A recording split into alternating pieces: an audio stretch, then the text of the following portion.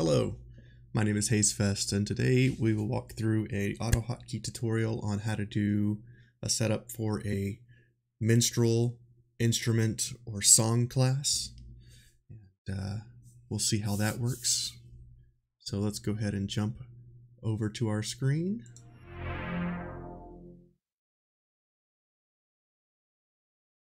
You guys need to download AutoHotKey, check the description in this video, and you can jump right to how to download and install AutoHotKey if you do not already have it installed. Go ahead and pull up our UI. So, song classes, especially the Minstrel, is the jack of all trades. You have instant abilities, you have Mez, you have DMez, you have songs, you have things that don't require instruments to play that are songs, and stuff like that. So for this particular tutorial, I'm going to show you how to work on a minstrel, but you can still do the same type of things on a bard or other classes that require instruments or have instant abilities as well. So currently I am on quick bar 1 down here at the bottom, and this is bar number 5 of my quick bar. So we're going to bar number 5. There's nothing set here, so let's go ahead and make our first attack be a style with our sword. So I'm going to show you how to swap to your sword or your main hand, use styles. I'm also going to add our direct damage spells and our ablative song, since we can have all of those go off at the same time. And I'll also add a stick macro. So we put our stick macro onto our bar. Next, we'll just do an anytime style such as uppercut. We'll follow that up with a cleave. And we'll put a block macro on there as well, just in case I happen to block. Then we will make our ablative song on there, and we'll put 2 of our direct damage spells so that we can absolutely nuke the enemy right off the bat. So all of these buttons, all 7 of these keys are going to be on our first button. So here in the script, we're just going to say this is song class. This right here is part of the very beginning. So everything between use hook and use hook off will all be part of the script. This here, as long as Dark Age of Camelot is running, this script will be running. If you crash out of the game or if you exit the game, the script stops. So that's great. This one here for the SetKeyDelay, we're going to have a delay of 0, which means there is no millisecond delay between the time you push the key and the time the sequence goes off. So when you push, for instance, right here, we're going to make this 1. When we push 1, everything that we put behind send is going to fire off immediately. The 50 is the delay, is the Control, Alt, and Shift modifier delay. So that means if you have something that has a modifier like Shift, Control, or Alt, the script will automatically hold that for 50 milliseconds before the next key is pressed. So if you hold Control and hit D, that's a 50 millisecond delay. So it holds Control for 50 milliseconds. If it detects nothing, it stops. If it detects something, it stops. And then this here, this toggle section, we can press Shift and numlock to pause or resume our script as needed. So if you want to pause your script to start typing in chat, you can do so, and then you can resume it after you finish typing. Over this first one, we're going to name this DD Styles ablative song with stick. So in the game, let's go to let's go to qbinds, start from scratch. So the first thing we're going to do is we're going to assign qbinds for all of the current icons at the bottom. So stick, uppercut, cleave, repost, wall of song, and both are direct damage spells. So what's going to happen is when we push one, it's going to stick the enemy. It's going to use 3 styles, and then we're going to use ablative song, and we're going to use 2 direct damage spells. So it's going to be like a heavy nuke, especially if the character is low life. You're going to do about 30% damage. We'll make it smaller so that you can actually see what I'm typing out there. So qbind 5.1. It's going to ask us to record a button press for that. We'll make F1, which is stick. We'll make stick F1. 2. If you want to just do this the right way so it's easier for you, let's do this instead. We'll put everything in backwards. So we'll put repost as number 2, cleave, and then uppercut. So we'll have F2, F3, F4, okay. We'll make it 5.4, F4, there we go. So now I've set it up so that when I pull up my qbinds, we now have F1 as stick, F2 as our after block style, 3 is the follow-up to uppercut, and then 4 is the uppercut itself. We'll make qbind 5.5 as F5. We'll do number 6 as F6, and we'll do number 7 as F7. So in our script, all we've done is we made it so that we do F1 as stick. That's going to be the first thing that we use. Just go ahead and copy this a few times. F2 is our after block. F3 is our follow-up to cleave or uppercut. 4 is uppercut itself. 5 will be our ablative song, and 6 and 7 will be our 2 direct damage spells. We will save this, and then we will run this as an administrator. Yes, okay. So let's go ahead and test it. So if I run over here, I select one of these dummies, and then I hit 1, it sticks, but it doesn't change our weapon, because we're using a instrument right now. So what we need to do is go back into our script and add our weapon. So to do that, we can either put the weapon on the bar and press it that way, or we can use our hotkey in game, which is B, to swap our weapon. So in the script, what I'm going to do is just use the B key. So here we'll just add B in front of stick, and we'll say save and run as an administrator. So now if I have my instrument out and I hit 1, it immediately attacks. I fail to do repost perfectly. But once I actually get into the combat, it automatically uses the correct style.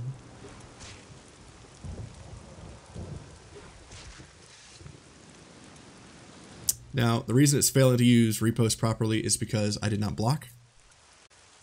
So, if I just look up and hit, it worked that time.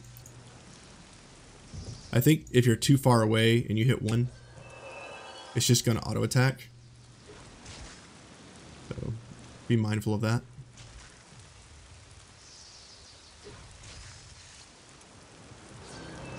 So we can see that it uses the song, it uses both of the attacks.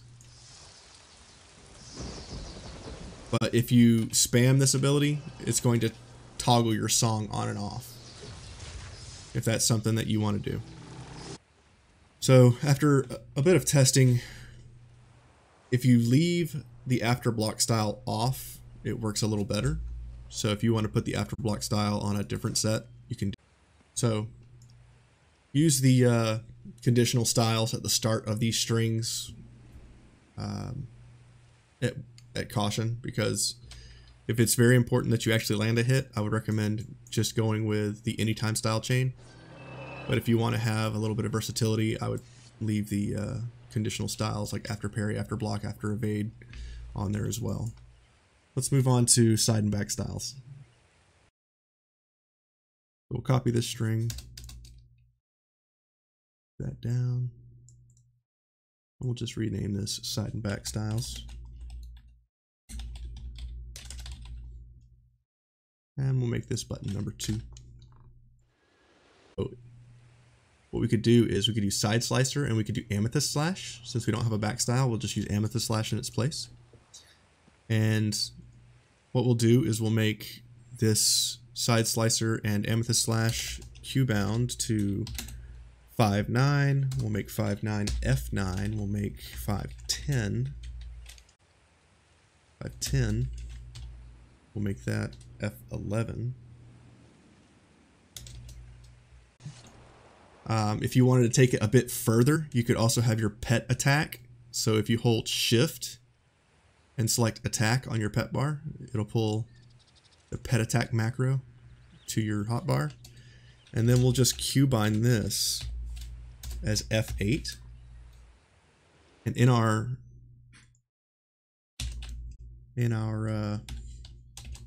macro, we just put F8 right into the string. So on our script, we have pull out our weapon, stick, F8 is make the pet attack the enemy, F9 is side slicer, F11 is our anytime style, and F5 will be our ablative song. So if we see the enemy off in the distance, we'll run up, hit him right in the side, the pet will start attacking, and if we're not on the side, we can hit the same button again to do amethyst slash, just like this. So if you have side and back styles, I recommend that you put the side and the back styles on the same key. What this will allow you to do is hit the enemy from the side and then hit the enemy from the back with the same button. And then just put your pet back on passive. If you need to create a qbind to put your pet on passive, you can do so. All you have to do is hold shift, click passive, it'll put the passive pet macro on your bar, and then you just qbind that to whatever you'd like. And as you're in combat, you can send the pet to attack, and then you can hit whatever you qbind to set him back to passive and bring him back.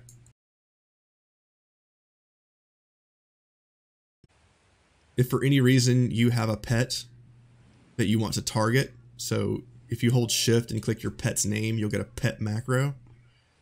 You can take that pet macro, put it on your bar, and no matter what you're targeting, if you hit that pet macro, it'll immediately target your pet. And a good thing to do with that is you can have it set to target your pet and then immediately cast DD Mez. Do I even have DD Mez? Yes, I do. So we could set that up to a single. So we have it do Control F1 to target the pet, face the enemy, and then Control F2 to DD Mez. That's the problem. I was hitting Shift. Save. Run as administrator. Say OK. You got to make sure that the qbinds that you put into your script match up, because if the modifiers in your qbinds don't match the modifiers in your script, it's not going to work, which is the issue I was just running into. All right, there we go. So now it's working. That was the issue.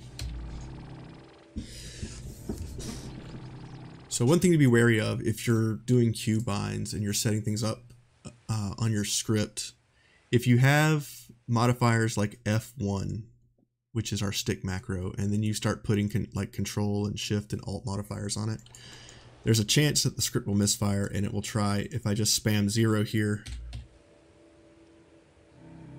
it has a chance that it will try to stick the enemy rather than just perform the spell. So be wary of things like that. I was running into that issue. Let's go to page 6.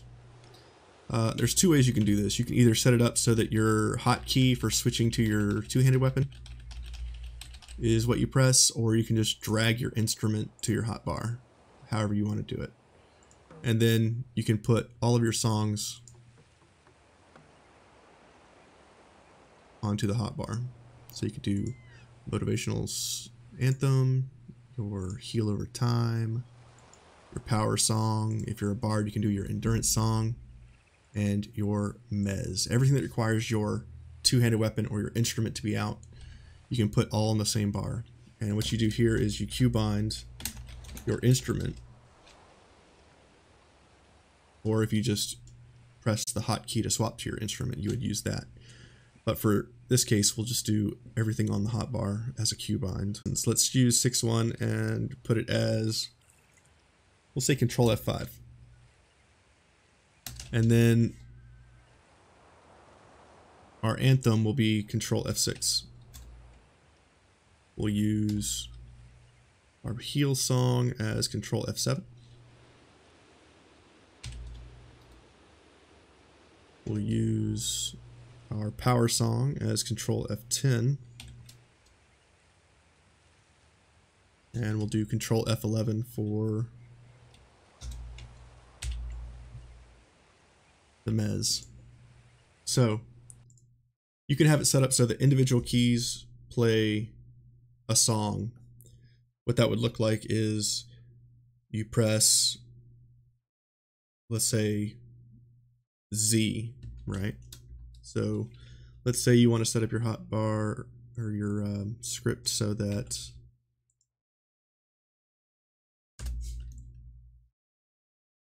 just name it speed song.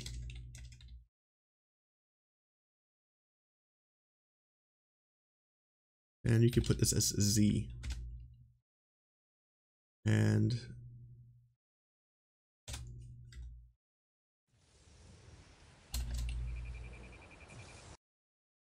for this, you can do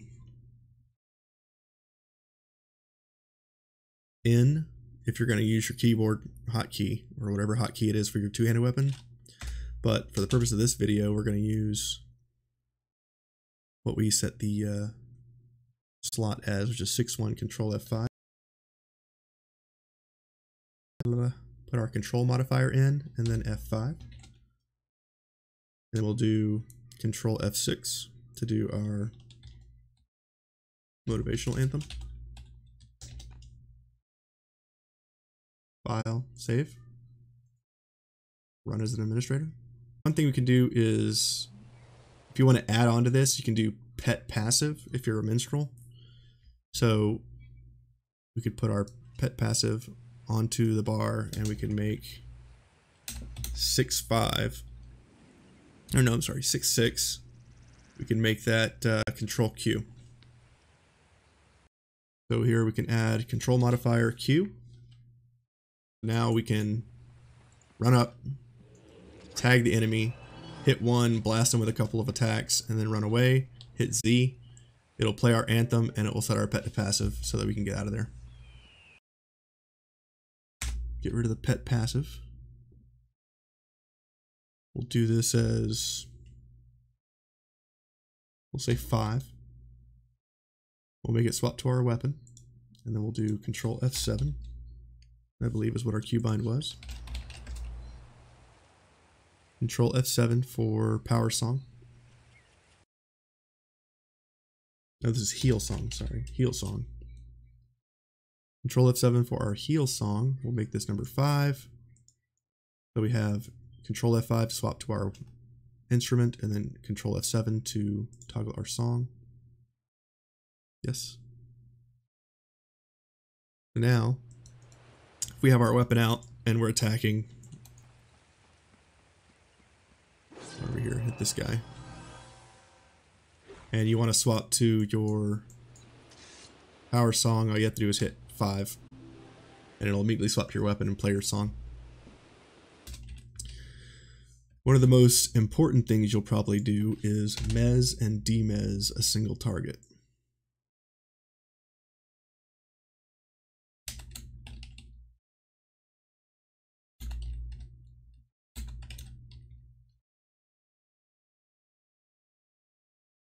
Alright, so for mez and demez on a single target,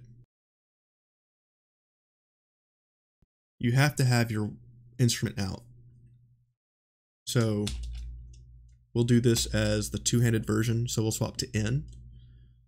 We'll do face, which is my F key.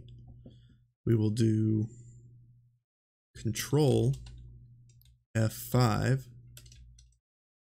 pull out our instrument. We will then do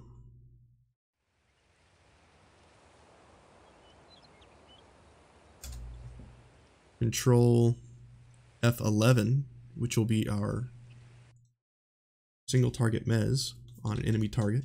So Control F11. And then after that, we will do our single target DMez, which I believe we assigned to Control F2. Control F2. So this should swap to our two-handed weapon, which is our instrument, face the target that we want to hit, and then either mez them or demez them. Face is completely optional here. You don't need it.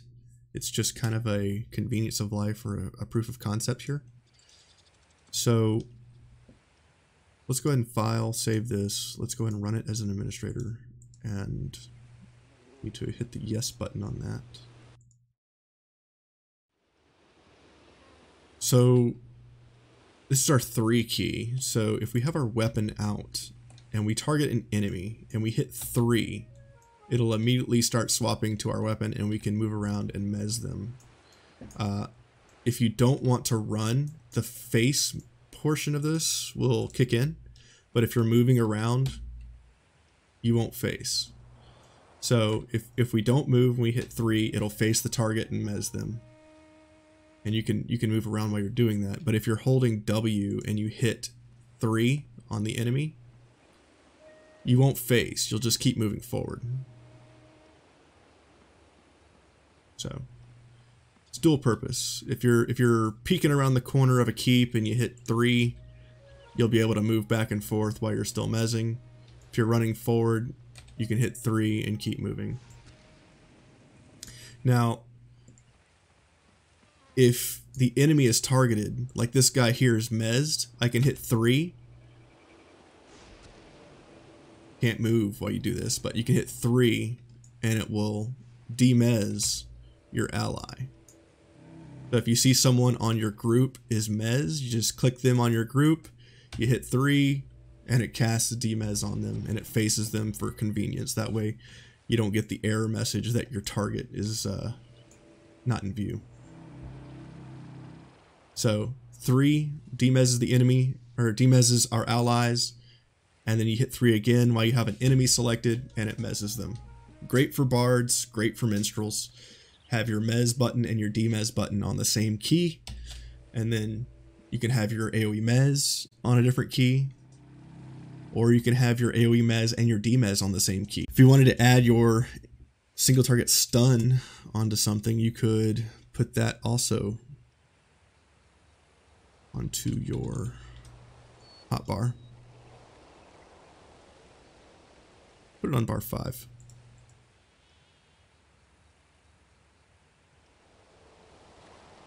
We don't really have any room on bar 5. Bar 6 it is. And then we qbind it to Control F4. 6, 7, Control F4.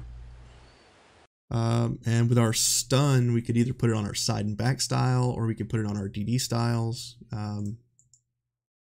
Or you can just not put it on anything and just manually use it, whichever you prefer. Or you can just qbind it so that it's easier to reach on your keyboard. So we can make our instant stun Y if we wanted to. So we could do 6, 7, make it Y. And then we could have, if you really wanted to do it on your style bar, you could just make it Y. I don't recommend that, but wherever you feel like a stun would fit into your repertoire of attacks. And we could do that. So 2 will now also stun the enemy. All right, so Power Song is going to be button number 6. It's going to use Ablative, swap to our two-handed weapon, and then use Control F10 for Power Song. Save. The wrong one. Run as administrator. There we go. So now it should do what our weapon here. A single keystroke, it should do Ablative and then Power Song and swap to the correct weapon. There it goes. We'll just say grab pet. Make this Control E. Control E is what we'll make it. And we'll do tab. And then we'll do Alt 10. No, Alt 0. Because alluring melodies is here. So we'll do tab target and 0. So maybe if you're running in a BG, this will work. We'll pull up motivational anthem.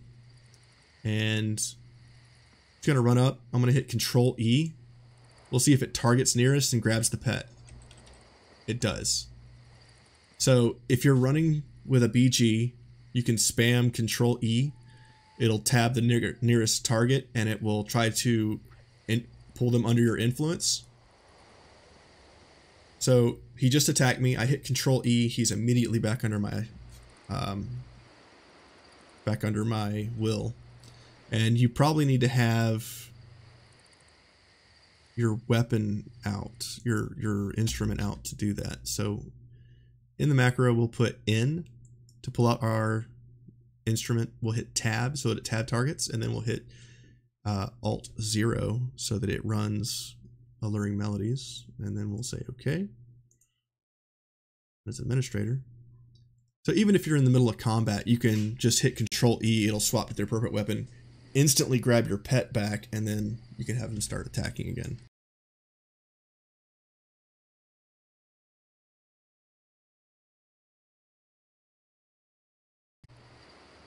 I'm attacking this guy, and my pet, for any reason, releases. So now the pet's attacking me. I can hit Control E. He's immediately back under my influence. A lot of minstrels I see use stun and then go into Mez. So you could actually do a stun into Mez if you wanted to. So if you this, do stun into Mez. This button 8. That's what I was missing. So it pulled out our weapon, or our two-handed weapon. I don't need Control F5 here. I just need Control F11. File, save. There's the administrator. When I press 8, it should stun the enemy and then swap to our instrument and Mez them. So 8. There we go. So now we have a way to stun an incoming opponent and then Mez.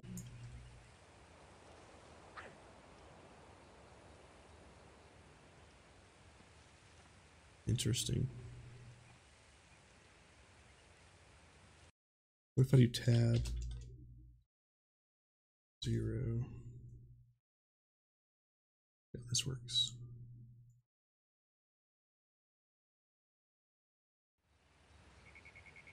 If we're attacking this guy, he's attacking with me. He releases. Control E. Okay. So we'll do tab charm. That seems to work a little better. We're attacking the enemy, we lose charm, hit Control E, it immediately grabs the pet again. So hitting tab twice seems to be a lot better, because when you hit tab once, you're targeting the enemy that you're engaging, and then when you hit tab twice, if you're solo by yourself and the enemy is by itself, there's no other enemies around, it'll immediately grab your pet again. And then you also have a way to manually set your pet to passive and attack if you want. I have it on Alt 1 and Alt 2 because I use those frequently for all kinds of stuff. If you have multiple consumables like heal potion with Heart of Legion, you can put Heart of Legion and a heal potion on the same qbind. You just have to make sure that you're not in combat. You have to stop attacking, hit your button that uses your consumables, and then go right back to attacking. Alright, so we've looked at a variety of things you can do with a Minstrel. There's probably a lot more you can do with a Bard because you're going to have Mez, Root, Demez, healing, things like that. So with a Bard, there's more you can do. With the Minstrel, there's different things you can do. So like stun into Mez and then play Ablative Song and things like that. So when it comes to Hibernia and Albion, there's going to be a little bit of differences, but you should be able to put them on your hotbar, put in some qbinds, and then put those qbinds into the script and test it out, and it should work just fine. Just make sure you save it and then run it as an administrator. We found a way to, if we lose control of a pet, we can pick the pet back up. We have a way to pull a pet while we're moving on the fly without having to target anything. We have a way to attack the enemy from the side or back. We have a way to stun the enemy and mez them. We have a way to attack with our DDs. If you want to, you can even set your DDs up on a separate key and just use them both by themselves. There's all kinds of things you can do. All of our songs now swap to the appropriate weapon or melee, and it also uses the song when you press the key in one button press rather than 2 or 3.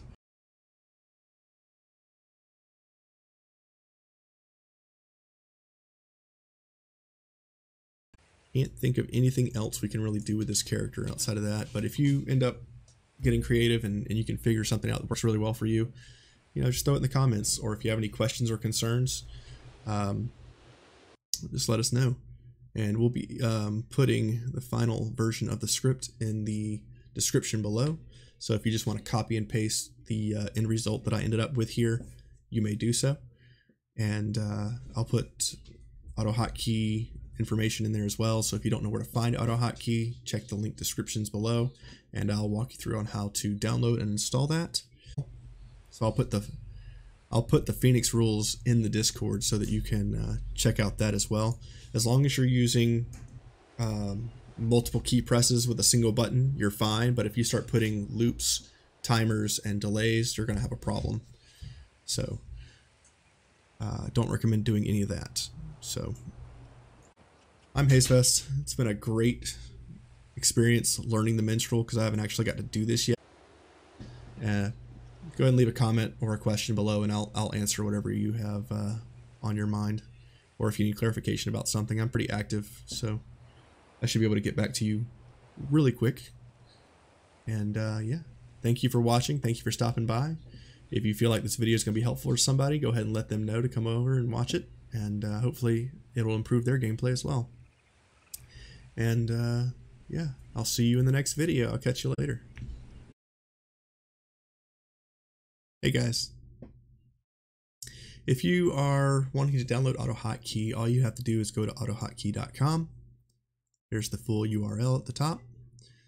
It'll come to a page like this. You'll see the AHK, you'll see download. You'll click download, download the current version, and then once you download the current version, it'll show up down here. If you don't see it down here by my head for any reason,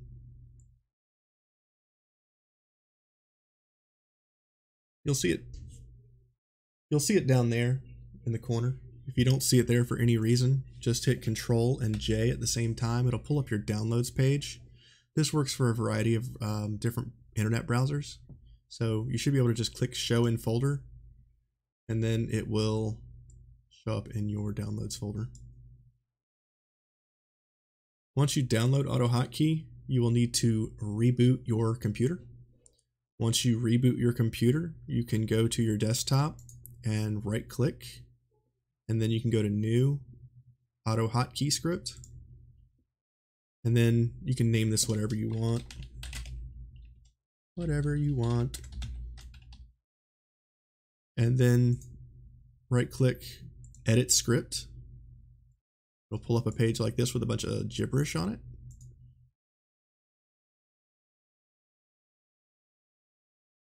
And you'll just select Control A for select everything.